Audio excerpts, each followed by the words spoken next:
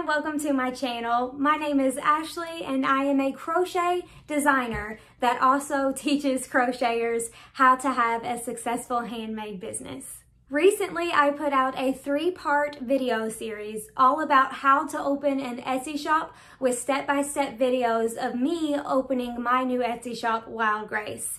If you haven't checked out that series, I have linked it down low for you. I got a lot of positive feedback from you guys for that series, so I wanted to put together another one for you, this time all about email lists. I did a Tuesday Talks live a couple weeks ago inside of the Ashante Crochet Facebook community all about email lists, and I've taken that long video and turned it into 4 shorter, easily digestible videos to help you start harnessing the power of email inside of your crochet business. In this video, part 1, I show you why I believe having an email strategy is crucial to a crochet business, or any business for that matter. I go over some of my real life numbers with you guys and bring up a few points you may not have thought of. So if you are wondering if having an email list is even important, or how to use an email list to grow your business, grab your whip and a cup of coffee and give this short video a listen. Okay, I love talking about email lists. Email list will be a Crochet Boss Academy issue. It will be one of the first like 6 issues. Email lists will be in there. It is vital to your business. All businesses. Crochet Boss Academy is specifically where I teach crocheters how to sell their finished pieces. So when I talk about it over there, it will be for finished piece sellers in mind. But any business that you're in, brick and mortar, big box, little stores, designers, digital things, finished pieces, whatever it is that you are in business, if you have a business, you need an email list. And I'm going to tell you why. And it's very, very good. These are all good things.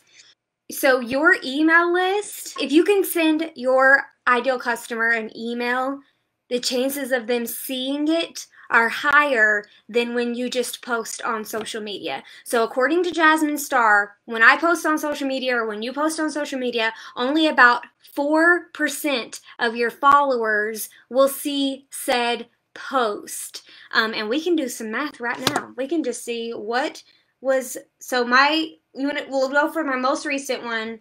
It has 490 likes. So let's say 490 people saw that information, right? So I have 26,100 followers. Do I divide or times, Taylor? So 490 is a very small percentage of 26,000. We could even just say 500. Oh, the answer is 1%. So 500 is 1% of 26,000. So that is how many people saw my post today. And let me tell you how many people opened my email that I sent. I sent one today, but it was not through this email provider, so it was my Crochet Boss Academy one. But yesterday's email that I sent out about the new resource on my blog had 1,574 opens. So more than double of my people on you know what I mean? So 490 people on Instagram, or 1,574 people through inbox. And that's 30% of my list.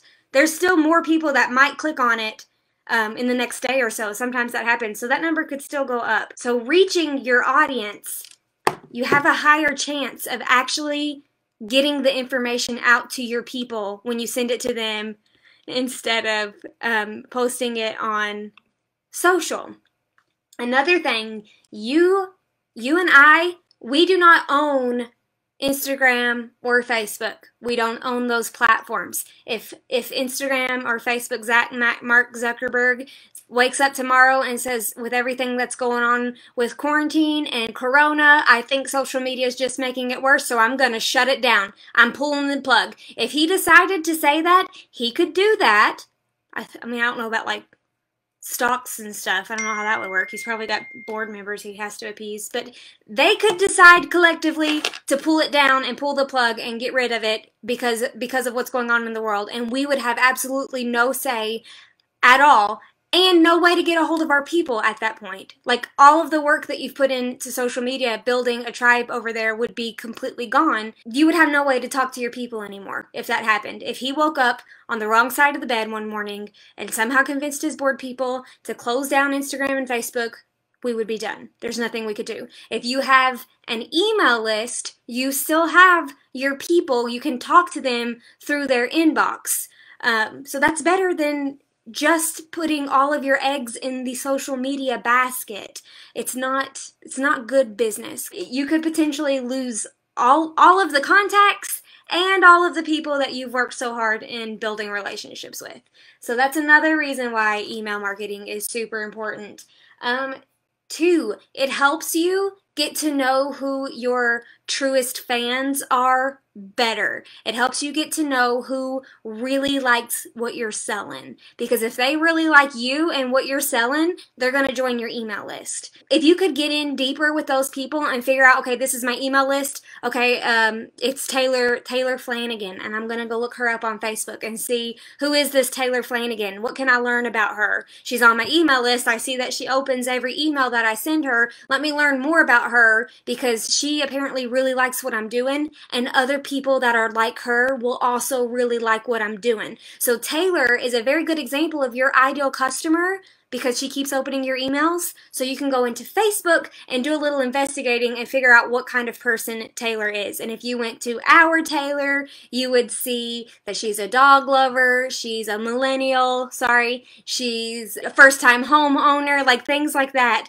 is what you would be able to see from her Facebook account. And that is information that you can take as the business owner and start tweaking your product line or your marketing copy, the things that you say or write when you talk to your people. You could be tweaking it to connect with your ideal customer better, because you know who she is better because she opens your emails and you had her on your email list, if that makes sense. Okay guys, that's it for part 1 of the email video series. Short, sweet, digestible info nuggets. I hope you enjoyed this video and learned something new. Feel free to sign up to my email list through the link below if you want to see how I run mine inside of my business.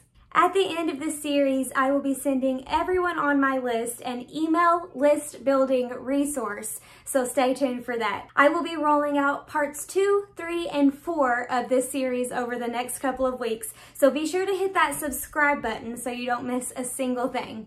In part 2, I will be talking all about the email provider I use, MailChimp, and tell you the pros and cons I have found while working with them.